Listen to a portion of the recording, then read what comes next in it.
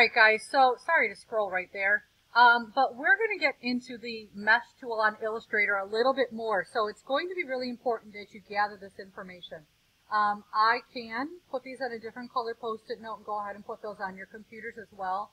So you have one set of Photoshop and then one set of Illustrator. These are just some common ones that you'll be utilizing often on this particular project. So the V, if you tap the V on the keyboard, it'll turn on the selection tool, and that one is that one right there. So that normal selection tool. If you tap the A, it's the direct select, that guy right there. The I is your eyedropper tool, which I thought was quite appropriate. Control and click on the eyeball and the layers to put it in outline mode. You'll see that momentarily. And then Alt click to shorten handles on a curve, and you'll see that shortly. Okay? We're going to go ahead and get ourselves started. When you first come in, I'm going to go ahead and get rid of that. Actually, I'm going to go ahead and just delete that. Okay. When you first come in, it's really important that you guys take the time to open up the right file. So I'm going to be giving you a file. When we're working with the mesh tool, I showed you a way where you can go around and you can draw with a pen tool. So that was yesterday's demo. Today's is going to change that up a little bit. It's going to give a little bit more precision to what it is we're doing. Basically what you do is you start off with a shape. So you look and see, and you have to almost dissect it visually and say, I'm going to make this whole piece as one right here. This is a second shape. This is a third shape, fourth shape, etc. Do not outline the entire thing as one piece. That is where you will very quickly go awry in this particular project and in Illustrator in general, because you lose control. All right. So once this is open, what I'm going to do is I'm going to lock my background layer. My artboard is right here. It looks like almost a couple sheets of stacked paper. That's where your layers are going to be located. I'm going to go ahead and click right there. That's my lock. I can no longer do anything to that layer, which is very, very important. I want you to start building these pieces in layers so you can turn them on and off as needed. Okay? And of course, I just turned mine on. There we go. I'm going to go ahead and press this. I'm going to create a new layer. You can rename that. Easy to rename. You just click right there, and you could rename this. I don't need you to rename it right now, but you can. Okay? So I'm going to start off with a rectangle. And I'm going to go ahead and I'm going to put a rectangle in here that's about the size of this particular piece or lobe of the pepper. I'm going to go to my selection tool and make it just a little bit bigger because you want it to cover all of that area. Notice it's filled with a color. I'm going to go ahead and just put this in outline mode. And that's what I was talking about over here with that whole control click on the eyeball. Outline mode will take all color out of it because some of you are working and finding out that the color got in your way while you were trying to fix things, quote unquote. Right over here, you've got that eyeball. I'm going to hit the control key, CTRL on my keyboard, and I'm going to click right there. You can see that the pupil and iris actually go away on that particular eyeball. So it's in outline mode. Okay, I'm going to go back to what we know from yesterday, mesh tool. If I click in the center, it's going to give me basically this whole thing gridded up in 4 pieces. Okay, got my 4 pieces. Now I'm ready to rock and roll. I'm going to zoom in a little bit. I'm control plusing. You should be familiar with that. I'm going to go ahead with my direct selection tool. I'm going to grab one of my anchor points and click on it to activate it. Then I'm going to go ahead and move it into place.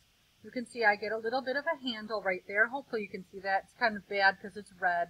I can drag that handle up and over to get a better curve up there. I'm going to click on this anchor point. I'm going to pull that guy down.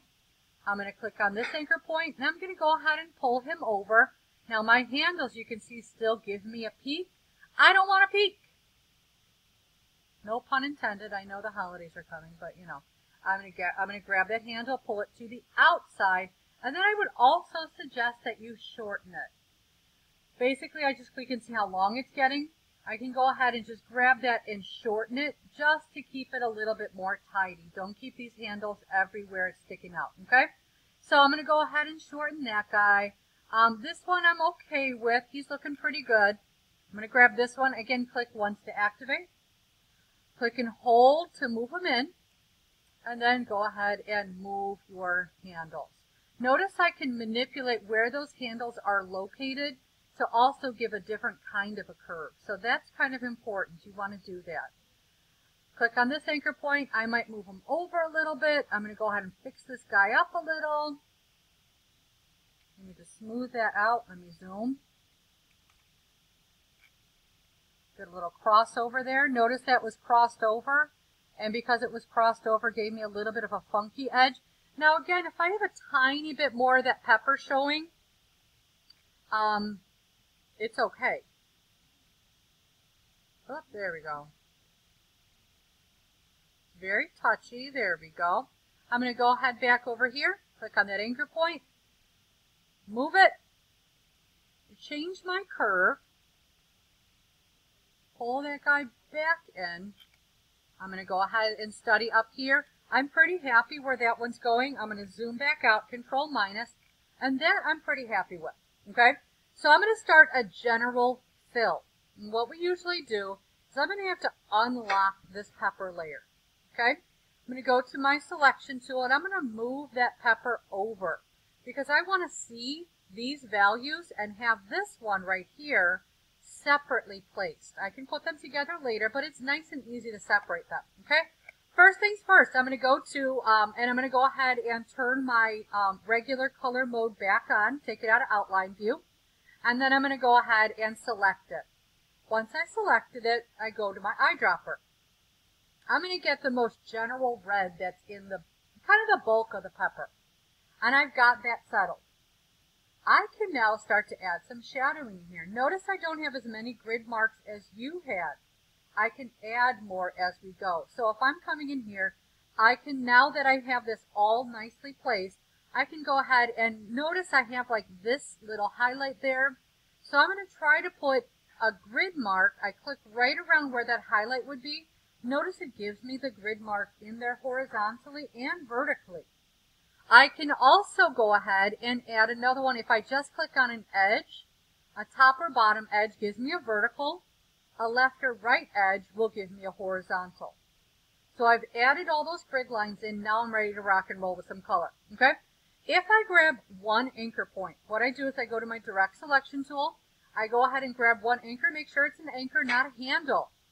I can then grab that darker pepper color and I can pop that color over in the corner. Let's say I want this color up there. You can see it's starting to peek a little bit of that in there. I'm going to go ahead and actually grab multiples now. I hold the shift key. I clicked on the first one, hold the shift key, and I go ahead and I select all of those. I'm going to select these as well, the ones that are kind of next to it. Okay, notice they're changed. Their colors now in red. That means, I think I missed, there we go.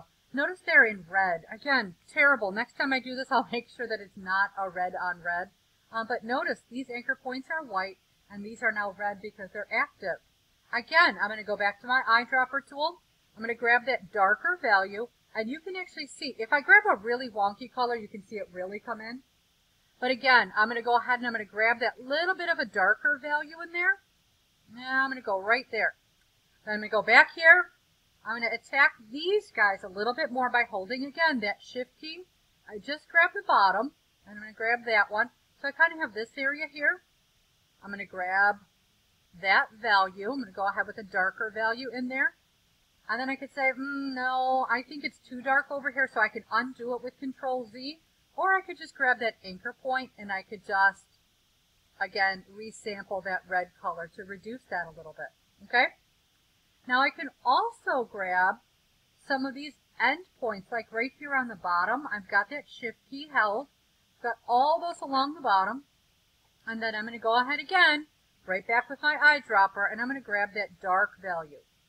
Now, if I wanted to, I could undo that. I could come back in with another grid line. So I can come back in with another grid line in here. Of course, I have to change that color now. But that can minimize how much. Go back in there, I changed it back. That can minimize because that shadow came up more than I really wanted to. Again, holding that shift key, I'm grabbing those edges, and then I'm going to eyedropper, I'm going to grab that dark value. You can see how it's really brought it down and keeps it really delicate. I'm going to come in here now. I'm going to start to add that highlight. I also will attack the side and give a little bit of darkness onto that edge. Scooch that guy over just a little bit.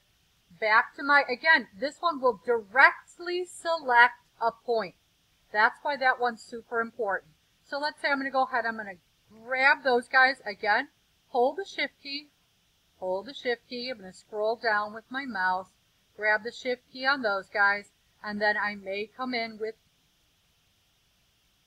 that value over there. Gave just a little bit of value. I could pop in another mesh line right over there and give additional levels of value in there to kind of keep that sort of hugged closely. But I will work on that. Eventually I'll get back to that. Okay? So as I go into here, I'm going to go ahead and start working into that highlight. And I'm going to grab two. I'm going to go ahead and grab both of those. And I'm going to start off with a medium value. So I'm going to go ahead and get kind of like this rosy pinkish color. I can then take with my direct select tool and I can manipulate it with those handles. I could also manipulate where it ends up. So these handles are going to be really important because you can see I've spread out that shadow quite a bit. I could also, again, go back in and I could drop another point in here if I wanted to give a cap on that. Now I'm going to go back in. I'm going to directly select just one point now. Eyedropper the brightest value. Again, come back in. Grab that handle. Oh, grab the wrong handle. Control Z is your best friend, you guys, so please keep that in mind. Make sure you're grabbing those handles appropriately so that you can minimize and maximize. That one looks terrible. I would go back and fix that. Probably undo, Control Z. Okay? That's what I have right now, but that's with very little work. Okay? So what I'm going to do next, though, is I'm going to come back in. I might pull that pepper back over that spot. I can put that on isolation mode. And I can come in with a new layer. And I'm going to go ahead back in here and I'm going to create this piece. And the same thing would go, and I would continue on my way utilizing all those different tools. And eventually you would start to build up your apple and its shapes. Okay, I have another one on a different file. You can see that there are different layers here. There are different ways to attack this pepper using that mesh tool. This one I use the pen tool with, and I kind of wish this whole piece right here. Nope, I lied. Okay, I've got to find it. Okay, I've got to find it. But that whole piece up in the front was one I felt it looked a little flat. So I'm kind of happy about the idea of coming in with a different shape in order to be able to get those shadows in there and showcase that pepper a little bit more.